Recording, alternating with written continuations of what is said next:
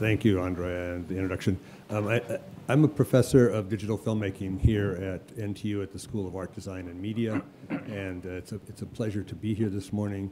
What I teach is documentary filmmaking. My academic and my professional specialty is making science documentaries. And one of the things that I was thinking about in relationship to this Heritage Conference is that it's very important in making science documentaries to be accurate to the content, to find a way to be accurate and present the real material in the same way that it's very important to present cultural material, cultural heritage in an accurate way. And I have a way of expressing what I do in my filmmaking, and I've recognized that every film is an abbreviation of real time and real space, and it's an illusion of reality. And that phrase, illusion of reality, comes from the fact that in my childhood background, besides being an actor, acting in costumed movies that my father made about historical events in the United States, I was also a working magician as a child from the time I was 5 till the time I was 16. And I want to show you an illusion. And here's a Singapore coin, but it's too small to use in this huge environment. So I actually have a cultural artifact in my pocket. This is a California river rock from my childhood. And everybody watch, this is what I do. Okay? An illusion, isn't it? Yeah. Look, watch, it's right there. No, I don't have rocks in my head. But that's an illusion. I've been doing that illusion since I was 5 years old, over and over and over. And I find that what we need to be thinking about often in doing all kinds of cultural and science presentations is being very accurate to the reality and finding a way to create a presence for the participants, especially modern participants, to be involved in the cultural artifacts that we are showing and we are thinking about.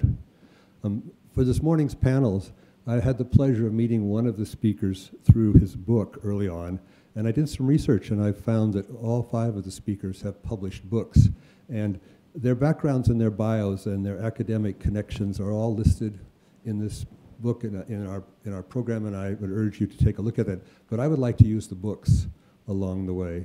And our first speaker is Semir Zeki, and I found this is one of his books which was in our library, and the title is Splendors and Miseries of the Brain. It's a wonderful title. Love, Creativity, and the Quest for Human Happiness. So Professor Zeki is a brain specialist working in this, I love the title of his area, Neuroesthetics. And as I was looking through the table of contents, abstraction of the brain and its concepts, brain concepts and ambiguity, ambiguity in the brain and in art, unachievable brain concepts, and there's this whole section, Michelangelo and the non-finito, Paul Cézanne and the unfinished art and literature. I just love the titles along the way here. And then there's another section, brain concepts of love, Wagner and Tristan and Isolde, Thomas Mann and Death in Venice, and the last chapter, a neurobiological analysis of Freud's civilization and discontents. Quite a range along the way. On the back, one of the reviews says this book is not about what neuroscience reveals about love and about art, but it is about what love and art reveal about the brain. This book reveals the intimate relationship between the fundamental function of the brain and the highest of human experiences. How's that for an introduction? Very wonderful. Please. Thank you very much. Semir Zeki.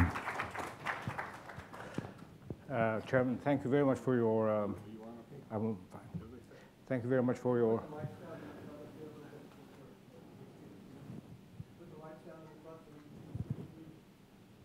So thanks a lot for your very elegant introduction.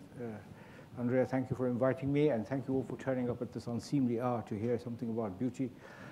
Now, this is a meeting about heritage, and I'm going to be addressing the question of heritage, but in a very different context. I'm not going to be talking about any particular heritage, but I'm going to be talking about the biological heritage, which allows each and every one of us, regardless of our ethnic or cultural upbringing, to experience beauty. So the talk is really about beauty, but let me just say one or two things about that. We are sometimes unfairly accused, and I use the term accuse advisedly, that we are addressing the question of beauty, of what beauty is. Well, we're not doing that. That's far too difficult a topic for us. What we are addressing is the question of what are the neural mechanisms that allow people of all races, all mankind, to experience beauty.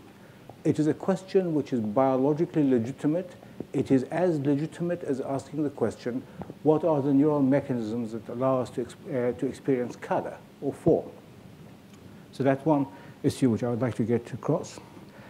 The second point I would like to emphasize is that people often think of beauty as a subjective experience, which of course it is. But the way in which the term subjective is used makes it sound as if it is subordinate to the objective reality. And that is not so, because the only reality, the only truths that you can be sure of are the ones that your brain allows you to experience. There is no other reality. I can show you a lot of illusions and tell you that they are illusions, but your brain sees them that way because that's the way the brain is organized. So you can be sure that you love somebody. You can be sure that you find something beautiful, but you cannot be sure that anybody else finds it beautiful, and you cannot be sure even that your lover loves you in return. And the third point which I would like to make is a point which has been made emphatically by philosophers, and above all by Schopenhauer, who wrote a book on color vision. And I want to quote to you a passage from that book, which I think is a very important passage. He says, "A better understanding and a firmer conviction of the wholly subjective nature of color is a very good introduction to the Kantian doctrine of the likewise subjective intellectual forms of all knowledge, and hence serves as a very good introductory course to philosophy, because the problem of philosophy is largely the problem of knowledge, how we acquire it, and how sure we are of what we know. Well, there is one thing which you can be sure of, and that is your subjective experience." So having said that, let me just address now, for the rest of the lecture, a single question, which is, what are the neural mechanisms that allow us to experience beauty? Although we are not humanists, we are nevertheless deeply inspired by the writings in the humanities, and very often, because they have thought about these issues for much longer than we have, you see, very often what they write is an inspiration for the design of paradigms for testing. Now, here is a statement from Edmund Burke, the Anglo-Irish philosopher politician, who gave this definition of beauty. Beauty is, for the greater part, some quality in bodies acting mechanically upon the human mind by the intervention of the senses. If you look at that definition, you'll find that 2/3 of it is directly related to the brain. And this is not coming from me. So the quality in bodies, that's the physical quality, the human mind, which I equate largely with the human brain, and the intervention of the senses, which is, of course, entirely the brain. So let us, with that definition in the background, let us look at what I think a great art historian, art critic said, Clive Bell. Clive Bell was an English art critic, better known as the husband of Vanessa Bell, who was a very good English painter. And he tried to find what is common to all things that we experience as beautiful. He wrote in his book, Art, published in 1914, which I recommend, said, what is common in the Santa Sofia in Istanbul, the windows at Chartres Cathedral in France, a Mexican sculpture, Chinese bowl, Persian carpets, the frescoes of Giotto at Padua, and the masterpieces of Poussin, Piero da Francesca, and Cézanne. This is his list, not mine. So he said, if you can tell me what is common in all of these things, then you have essentially solved the problem of aesthetics. This is him saying it, not me. Now, you notice that he is using only visual beauty. He's not talking about musical beauty. And beauty has, on the whole, been written of in abstract terms. When Hume or Plato or Schopenhauer or Kant talk about beauty, they do not talk specifically about musical or visual beauty. They also talk about poetics and literature and much else besides. So we wanted to address the question of the experience of beauty. And secondly, to quote Clive Bell again, he says, you must find in where the experience of beauty what is common to all and peculiar to none. Therefore, I live in London, and London is one of the world's great multicultural cities. We got people from all backgrounds, racial, ethnic, and cultural. But we avoided having anyone who was knowledgeable about art, no art students, no artists, no musicians, and no music students. And thirdly, you find that Clive Bell is doing what people accuse us of doing. He's confusing, or no, he's not confusing, he's equating beauty with art.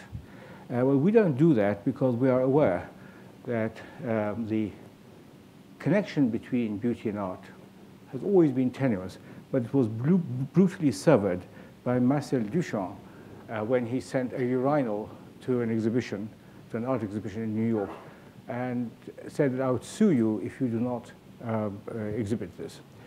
So what do? We get people from all races and backgrounds and give them 360 paintings representing landscapes, still lifes, abstract art, portraits, and get them to classify these into roughly beautiful, indifferent, neutral, and ugly. And we get them to listen to equal numbers of musical excerpts, and they classify these as well. And then after 2 weeks, they come back to the lab, to the scanner, and they sit in the scanner. They are re-shown these slides, and they reclassify these excerpts or the visible stimuli after each one is seen or heard. Now, let me give you examples of, so each person decides for himself or herself which ones they experience as beautiful and which ones they experience as ugly or neutral. We don't impose at all. We don't tell them this is beautiful. So this painting by Ingres was classified as beautiful by most, not all, but by most subjects. And next one, which is a painting by Lucian Freud, was classified as ugly by most. Now, here's the problem. You see, this is a painting which is in fact considered to be a fabulous painting and is worth many millions of pounds. And it certainly is a great work of art because it projects truths of decadence and decay and corpulence, but it was not experienced as beautiful by the great majority of those who took part in the experiment. With music, this next piece was experienced as beautiful by all.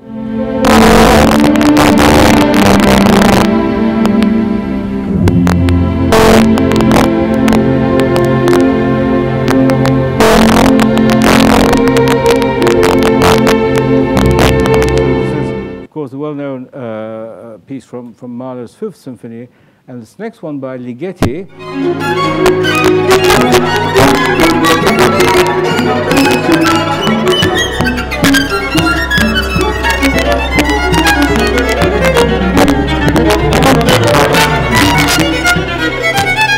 This was experienced as ugly by all.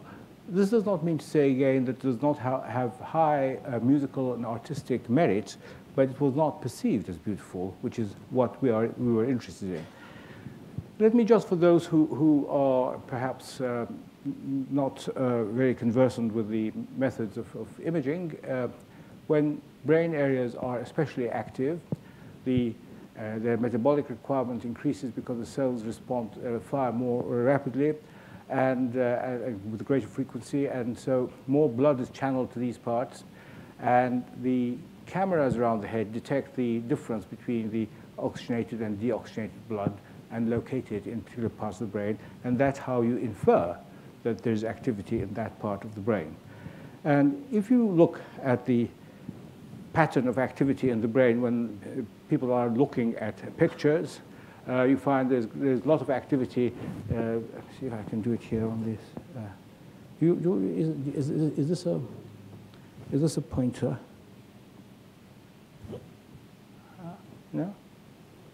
well, the white area at the back is the visual cortex. So this is the area stimulated when they were looking at the visual stimuli. And the green part is the auditory cortex, which is stimulated when they were listening to music.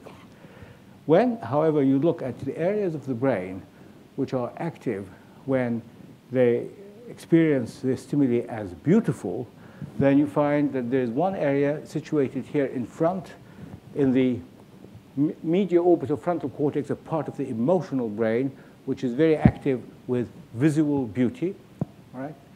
And when you look at the parts of the brain which are active with musical beauty, you find that the same part of the brain there, now shown in green, is active with musical beauty. When people experience beauty, an excerpt as being beautiful. And if you look at the conjunction between the two, you have this area that is not complete overlap, but this area of the emotional brain is active when people experience musical or visual beauty. So we can now answer the question of Clive Bell in a different way. What is common to all and peculiar to none in experience of beauty? We can say, well, we can't tell you about what's common to all in the objects that they see or the musical excerpts that they listen to, but we can tell you that what is common to all and peculiar to none when they experience beauty is activity in the medial orbito-frontal cortex of the brain. Moreover, we can also say, and it's a big question in the philosophies of aesthetics, can aesthetic judgments ever be measured? And the answer is yes, because if you look at the medial orbito-frontal cortex with visual beauty, you find that the activity there is much greater with beautiful stimuli than with ugly stimuli. So it's a parametrically determined relationship. It's measurable and quantifiable.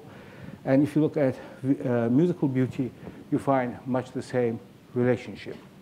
So when I was lecturing in Chicago some 4 or 5 years ago, a very well-meaning young man got up and said, "Professor, you know, beauty is subjective. Science deals with quantification."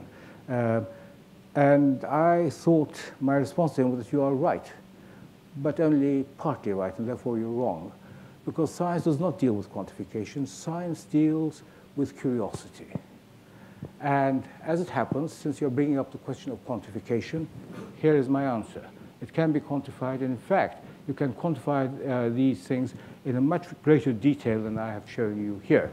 Now, with ugly stimuli, a different part of the brain is active. It is the motor cortex, shown up to the right there, and then the areas in yellow, which is the amygdala, which is also active with fear. And again, the activation there is parametrically related to the declared intensity of ugliness. So again, it is quantifiable. And this raises an interesting question. But before I do that, I'm going to tell you that the brain seems to have developed special pathways to deal with aesthetic judgments. For example, if you were to take stimuli, two stimuli, not ask people, do you find this beautiful or not, but instead you ask them to compare which of the two is more beautiful or which of the two is brighter, the latter being a cognitive judgment and the former an aesthetic judgment, you find that there are special areas of the brain devoted to aesthetic judgments and other areas which are devoted to both cognitive and aesthetic judgments. I don't want to burden you too much with names, but these are the areas of the brain which are involved with both aesthetic and cognitive judgments, and these are the areas of the brain which are involved with aesthetic judgments alone. And you will see that the medial orbito-frontal cortex there, mOFC, and the lateral orbito-frontal cortex and the amygdala are all engaged in aesthetic judgments. Now, okay.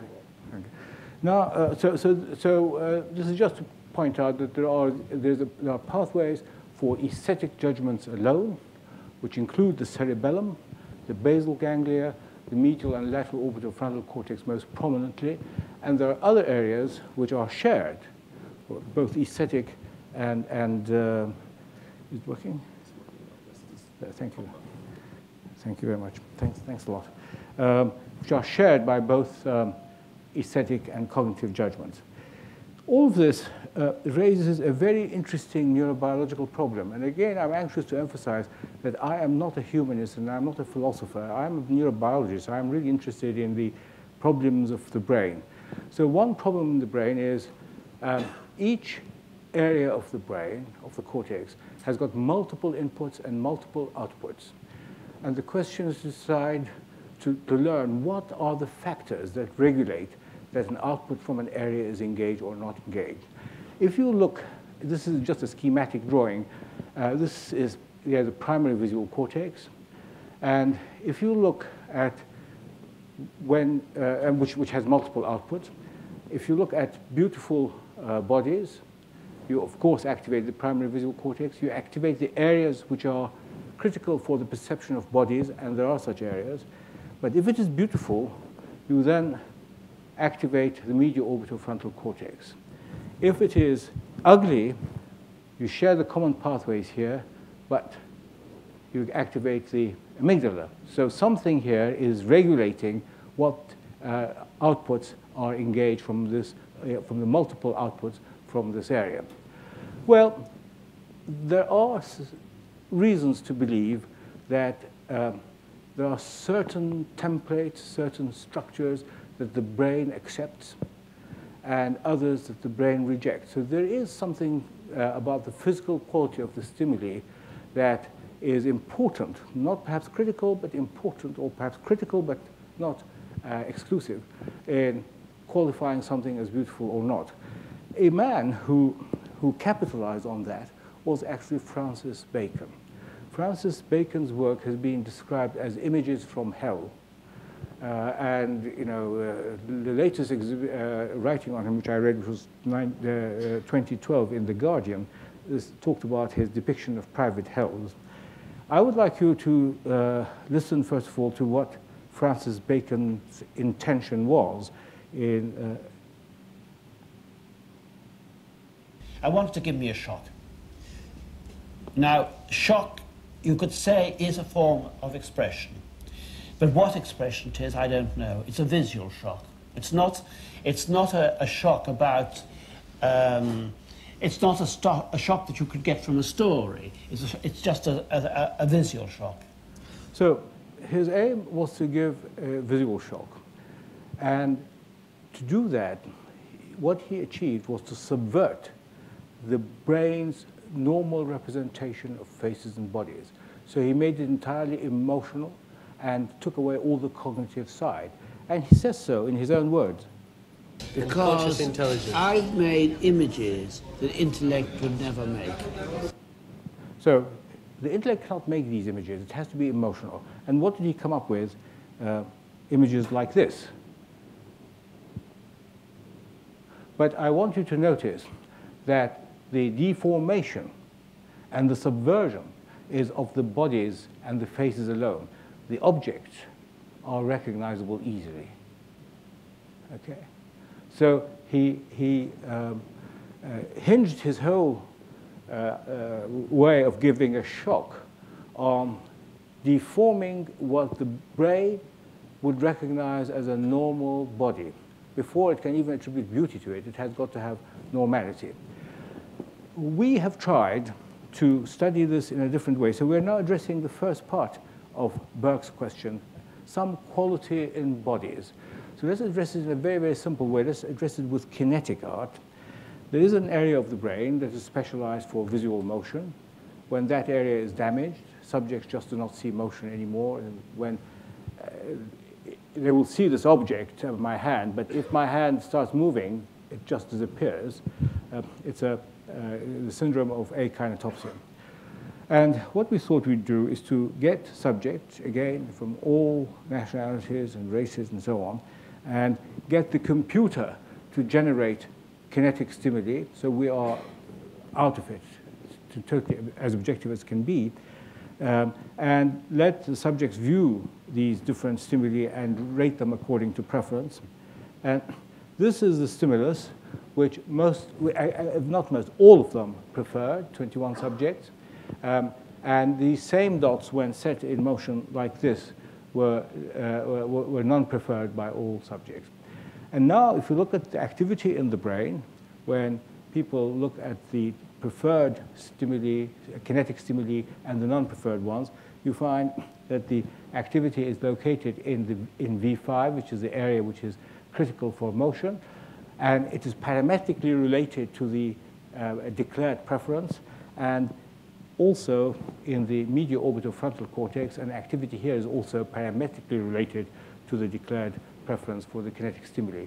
Hence, there is some quality because these kinetic stimuli can be specified with respect to direction of motion, speed of motion, size of dots, their luminance, and so on.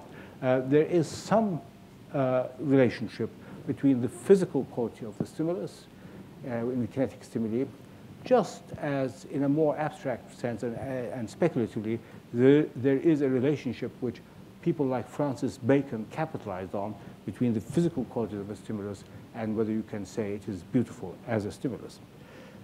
Now, when philosophers of aesthetics, Kant and Schopenhauer and Burke and Earl of Shaftesbury and others talk about beauty, they always talk about beauty and the sublime. This is an interesting distinction.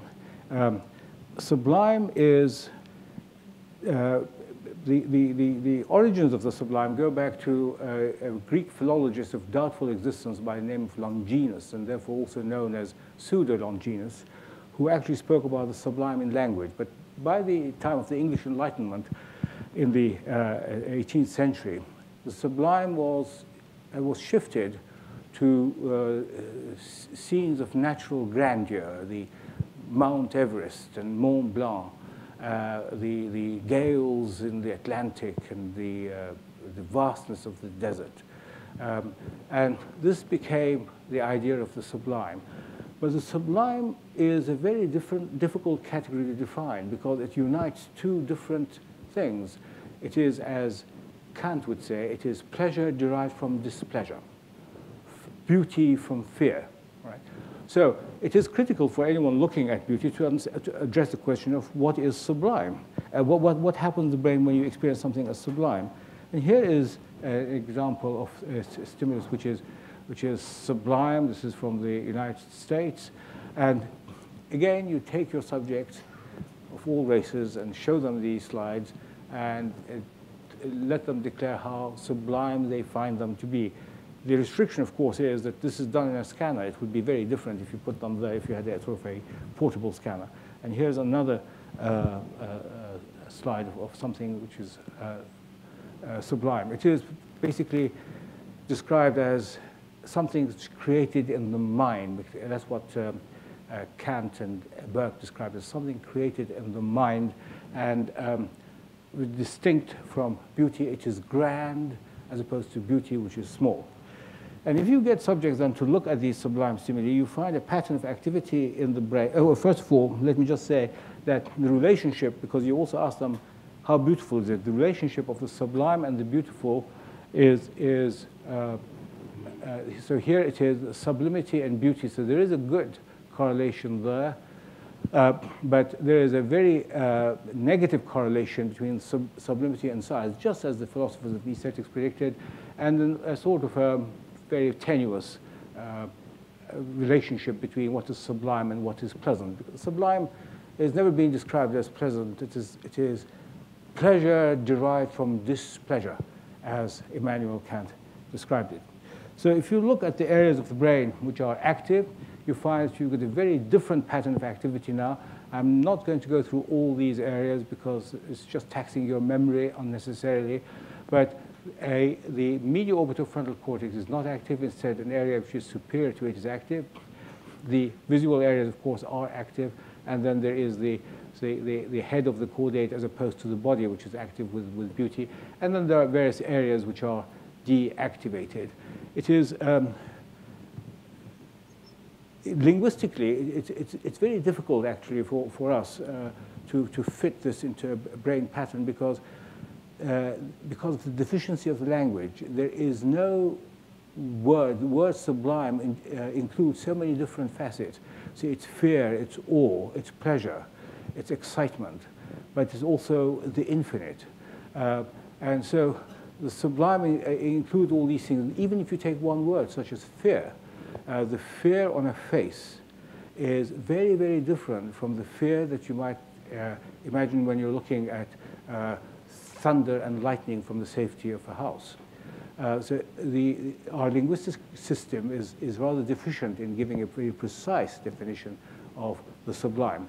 But in terms of neurobiology, in terms of neurophysiology, the distinction is very clear. The pattern of activity in the brain is very distinct from that of the experience of the beautiful. And the last few words of Edmund Burke in his book on the origin of the, on a philosophical inquiry on the origin of our experience of sublime and beautiful, he says, from all that has been said, the sublime is very distinct from the beautiful. One is grand, the other one is small.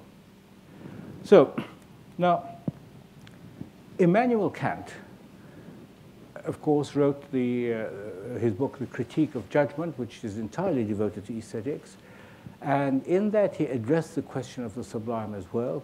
And he said that the ability to experience, to think of infinity as a whole gives a mental power which surpasses any standard of sense. All right? So it was interesting for us to go to the next issue, which is what happens in the brain when people experience mathematical beauty, which of course always includes, well, not always, but often includes the infinite. And of course, mathematicians always delight. They say, look, there is something wonderful about beauty. Bertrand Russell said, mathematics, properly regarded, possesses not only truth, but supreme beauty. And so we thought we would now address the question of what happens in our brains when we experience mathematical beauty. Now, for that, of course, you can't pick up people from the streets at night. You have to go to mathematicians. So it represents the extreme case of beauty, which is based on culture and learning. And so what you do is, I must tell you that my mathematician friends with whom I work, brilliant people, but they're very difficult in the sense that they say, oh, this equation is no good, and this equation's got too much physics, it's got too much chemistry, and so on and so forth. But anyway, we settled on 60 equations in the end and politely asked graduates and postgraduates from the Department of Mathematics in London to study these equations at home for 2 weeks and then come back and review them in the scanner and rate them. They rated them before as well. And you find, I'm going to skip this. It turns out that this, actually, may I just go back, because I just want to point out that these are the areas which are active during experience of the sublime, which are distinct from the areas which are active when you experience the beautiful. So this equation, which is Leonard Euler's identity formula, which links 5 fundamental mathematical constants with 3 basic arithmetic operations, each occurring once. You notice I'm reading it because I'm not a mathematician. One of my collaborators, Michael Atiyah, who's one of the most distinguished mathematicians in the world today, has described this as the mathematical equivalent of the soliloquy from Hamlet in its beauty.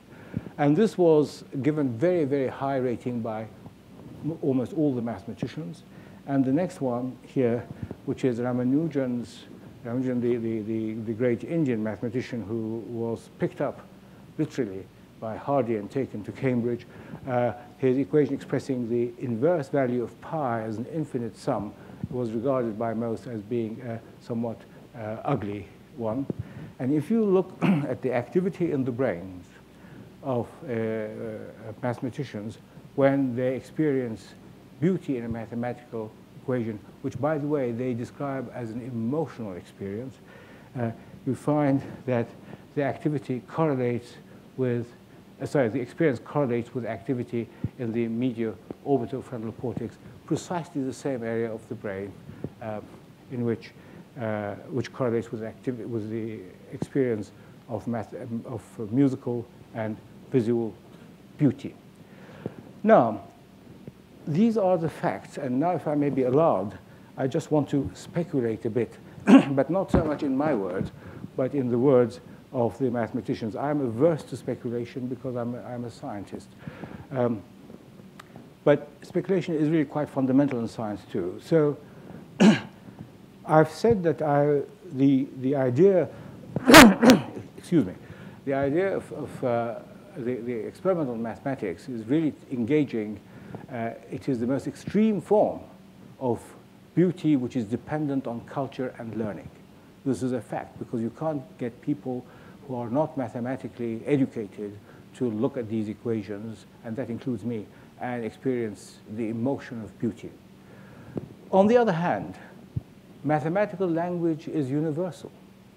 So a Russian or an Indian or Chinese or an Englishman would all appreciate the mathematical beauty, even though they differ both racially and culturally. So it is not quite true to say that this is the most extreme form of beauty which is dependent on culture and learning. So what does mathematical beauty in particular and beauty in general tell us about the brain and tell us about the world in which the brain has developed? Paul Dirac, who was a brilliant physicist, wrote, I'm quoting him not quite verbatim, but nearly so. He said that Einstein's theory of relativity imported beauty to an unprecedented extent into mathematics. And since that time, we have come to realize that when we decide the truth of a mathematical equation, we should no longer rely on its simplicity, but on its beauty. And he said that in all future studies, they go by the beauty of a mathematical formula. And it is now evident that mathematicians rely heavily on beauty because they say, this is not me, I'm quoting them, the beauty of an equation reveals to you fundamental truths about the world in which we have developed. Immanuel Kant raised the question of where does the origin of mathematical beauty, of the experience of mathematical beauty arise? He says it arises from the satisfaction of the logic of the brain. But the logic of the brain is really the logic of an organ which has developed in this world. Now, if you look at animals, and people have often taken examples of peacocks and their colors, or bowbirds and their bowers, and said that this represents beauty in the animal world, the question is not so much the coloring of the peacocks and the architecture of the nest, but why these particular colors and why these particular forms? That is the question that we have to address. Now, I want to finally end up. So the position taken by mathematicians today, and I'm half inclined to agree with them, but I'm not knowledgeable enough, is that the truth of an equation lies in its being perceived as beautiful, because the beauty satisfies the inductive and deductive logic of the brain. That is their statement. Now I go to Hermann Weyl. Hermann Weyl was a brilliant mathematician, one of the most brilliant of last century, and he said, quoting him, in my work I always try to combine truth with beauty. But when I have to choose between the two, I always choose beauty. Now notice that he is distinguishing between truth and beauty, whereas Dirac was not actually quite saying that. So Hermann Weyl wanted to reconcile the electromagnetism of James Clerk Maxwell with the Einstein's theory of relativity. And he worked for many years on a formulation, and at the end came up with a formulation which he thought was very beautiful, and he sent it to the Journal of Physics I think it was Journal of Physics, anyway, to a journal for publication, and the journal sent it to Einstein for review. Now, Einstein was very hostile. He said, this formulation goes against all known facts. Therefore, you cannot publish it. So they sent it back to Hermann Weyl. He said, well, it may be against all known facts, but it is beautiful. So you should publish it. And in those days, before impact factors and citations and all of that, a wise editor said, all right, I'll publish it with an appendix giving all the objections of Einstein. So it was agreed. And then 10 years after the publication of this article, with the advent of quantum mechanics, which Einstein never believed in, it was found that Hermann Weyl's formulations are all correct, and now it's republished without the objections of Einstein. So this is, in a way, you might say, the triumph of beauty over truth. But in fact, if you look at what the mathematicians and the physicists are trying to tell us, is that there is no difference between the two, that one is a guide to the other, and one is a guide to the other because our brains have developed in a universe which has imposed a certain structure on it. And we recognize that structure as beautiful because it satisfies the logic of our brain. Thank you.